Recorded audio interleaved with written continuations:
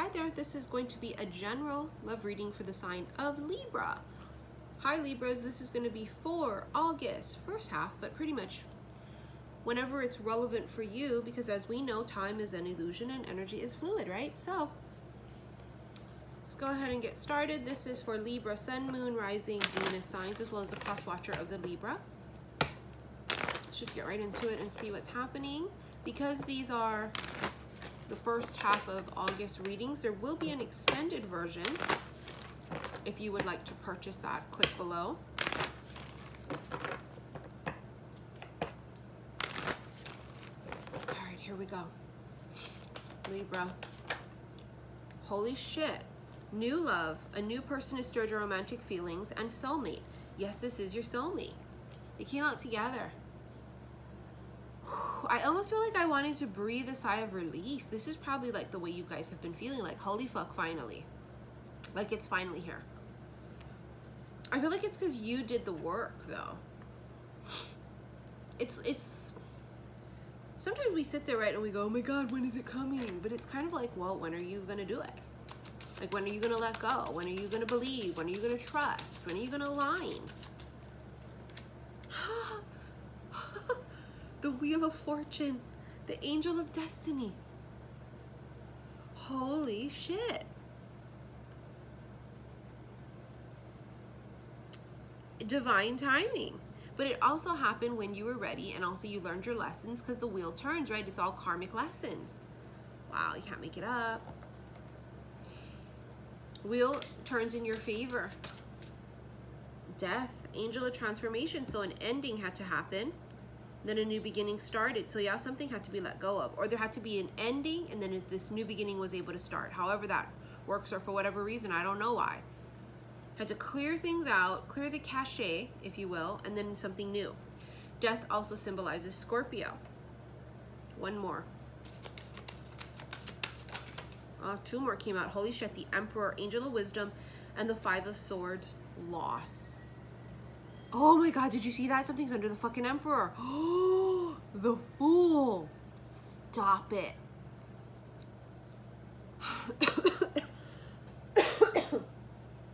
I'm so stunned, I'm choking. Holy shit. That was so shocking. Emperor could be Aries, as we know, okay? But this is... Oh my God. The Fool is a brand new beginning, fresh new start. Five of Swords is loss, right? It's I'm telling you, there's somebody could, number one, you could have had to lose this person. Let's say this is the same person coming back in, okay? It feels new or whatever it is. Let's just entertain the fact that it could be someone from the past that you know, that you've never really been in a relationship in. It comes in brand new. They have to lose you. You know the whole saying, you have to lose things sometimes in order to realize what you had. You don't know what you got till it's gone. That's this, okay? I'm smart now. Angel of Wisdom. I've been through shit. I've been without you, and that's how I know I can't live without you. What? I've had to live my life without you, and that's how I know I cannot live without you. Can't live if living is without you.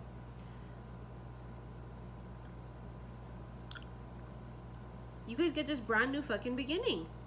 The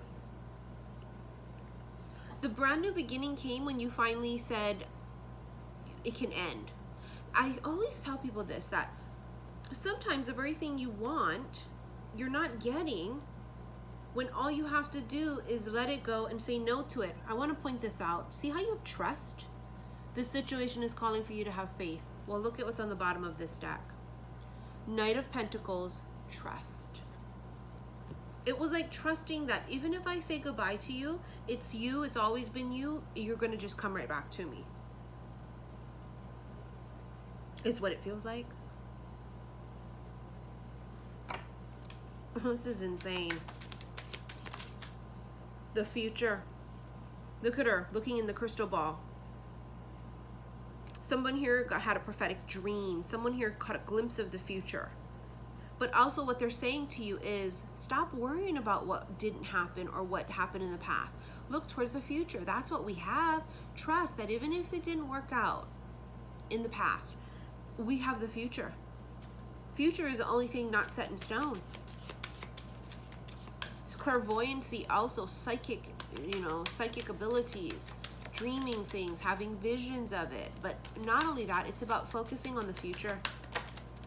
You have light and you have re-energize. Every single reading I do with this deck, re-energize comes out because it's very Leo energy, and right now we are in Leo energy, right? With it being Leo season. So the re-energize is pretty obvious. It's like drained and then plugging back in. It's like plugging in your phone when it's dying. Plugging back in to the light, whether that be the sun. Sun is all about healing. It's all about prosperity. It's success. It's fame. Sun is essential for all living things to grow. Re-energizing off of this sun energy. I'm re-energizing because I'm healing, because I'm growing. This energy is the lighthouse. Even in the dark, I know it's you. Even in the dark, I know it's you. Even when I'm blindfolded, even when I cannot, even when you're in a different body, in a different muggle meat suit, I know it's you. I have that faith and I have that trust. It's always going to be you. Remember, I told you guys this, that in 2018 in October, I did a reading. It was a daily reading and I titled it, It's You. That energy of the whole, it's you, it's always been you, energy's been coming back up again. And we've already talked to shit about this over and over and over and over for a minute for 2 motherfucking years. But shit comes back up again, right? Okay. I'm going to do a couple more cards here, and then we are going to take this into the extended. And if you feel drawn to purchase the extended, click the link below. Reminder, follow me on Instagram, xi_missy_xi. And if you have TikTok, follow me there. It's the same handle. You guys have the Wheel of Fortune again. The wheel turns in your favor. Divine timing. Destined and fated. Holy fuck. You also have the Ace of Wands and the Ace of Pentacles. 2 aces in a row. With the Wheel of Fortune, you guys are being gifted with all this abundance and new blessings. The Ace of Pentacles for me is a card of career change or moving. Could also be money coming in that you don't see, like a big solid, you know, offer of something. But then the Ace of Wands is also this energy of, and so it begins. It could be a new, solid, committed relationship. Really, I meant to say passionate. Could be a really passionate relationship, or it could be something you're really passionate about that you're starting, like a new business, career change. But it also feels like you're getting some type of, I don't want to say it's a handout. Someone could be reaching out to you. Someone could be gifting you with something. 5 of Cups. Tremendous loss here. Twice you have loss. Yes, this is the 5 of Swords, but this is the 5 of Cups, but there's still the same feeling of loss. Also self-sabotage too, yeah, with the 5 of Swords energy. I could have self-sabotaged it because I wasn't in the right energy. That could be very relevant somehow too. But it's also about focusing on the wrong thing. Someone here feels like it's too late. Too late to apologize. It's too late. That's if they fucked up. 8 of Wands. Communication.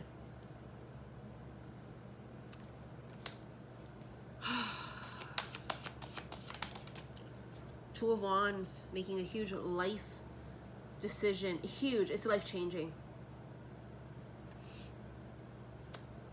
He's making a decision that's going to change and alter the course of his life. I can feel it. Whatever this is. 6 of Wands, bottom of the deck. This person could be in the public eye. You or them. It's also public recognition, saying, "Hey, hey, job well done. Good job." 10 of Swords. Something really bad comes to an end. Just when you feel you can't take any more. I can't take any more of this. Pain, this feeling of loss. Just when you think you can't go any further, you can't go on, something happens. There's a breakthrough. the Hierophant and the King of Swords. King of Swords is what? Aquarius, Gemini, Libra. You guys know the King of Swords has been getting on my nerves for a minute. Pretty much all of quarantine. Let me tell you why. Now the Queen of Swords, she's very hasty.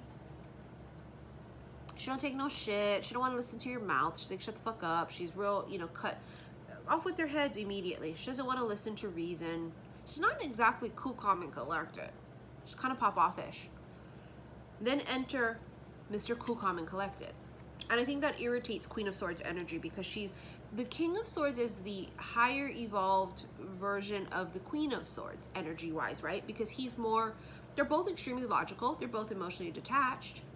But he doesn't pop the fuck off like she does. He thinks about it first. That's how come the King of Swords can be seen as a person of authority who has to make a decision. A judge, you know, a public figure, or someone who is of authority, a leadership figure, right? So I'm saying it all ass backwards right now, and I don't know why.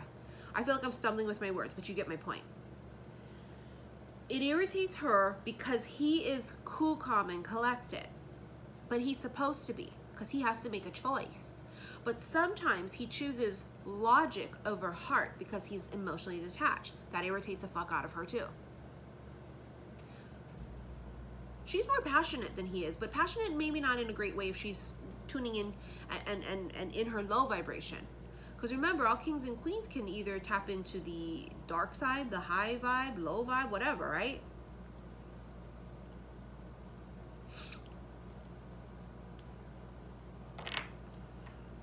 The Hierophant, Taurus energy, but the Hierophant is also marriage and commitment. 9 of Wands, someone here was afraid of commitment, right? Wounded warrior. 6 of Swords, communication. It fell on the 6 of Swords moving forward down. Communication, that's the breakthrough. Somebody communicates with somebody, it just takes one moment, one word. It takes one word. Hi. Hey. It's life-changing. One last card, the Fool. Brand new beginning. Can't make it up. It's twice you have the Fool. This brand new beginning with this person or this opportunity in work. But it's also symbolic of taking a leap of faith. Are you brave enough to take this leap of faith? You or them, or both of you? It's about, again, trusting that I cannot see the bottom. Trusting that even though I don't know the outcome, my gut tells me. And I've also thought about it logically. Everything tells me that this is what it is. But I also trust that some things are not meant for me to see because I would still know it's you. Even if all the lights were off in the room, I would still recognize you, even if I couldn't see you. It's a recognition of somebody's soul. You may not remember the physical of them, but it's the recognition of someone's soul. I would know it's you, even if I was blindfolded. I would know it's you. All right, guys. If this resonates, click on the link below. Purchase the extended. I'll see you guys there. Follow me on Instagram, xi_missy_xi. Follow me on TikTok also. Also, if you guys, thank you for all of your likes, your shares, and your subscriptions here on YouTube, of course. And also, if you want to book a reading with me, click on the link below. See what I offer first in all of my description boxes, and then shoot me an email so that I can invoice you and put it in the title of the email what reading you want. I've also restocked with some crystal bracelets, which I know it's been a minute. My daughter's new bracelet that she chose the Dragon Vein Agate stones. It's pink and purple, gorgeous. I finally restocked those, as well as I restocked my Atlantis and my A Star Is Born. So again, if you want to purchase those, click on the link below. Everything's on my website, okay? So if you ever have any questions about purchasing videos, or these are the extended videos, okay? Or bracelets, you go there. If you're looking to book a personal private reading, then you email me directly. I don't know why I'm tongue-tied with you guys. That could be symbolic, because I wasn't tongue-tied when see, I just did it again. I wasn't tongue-tied when I was doing Aquarius reading right before this. I don't know. Or maybe I wasn't, I don't remember, but I don't think so. All right, I'm going to do the extended. I love you guys. Bye.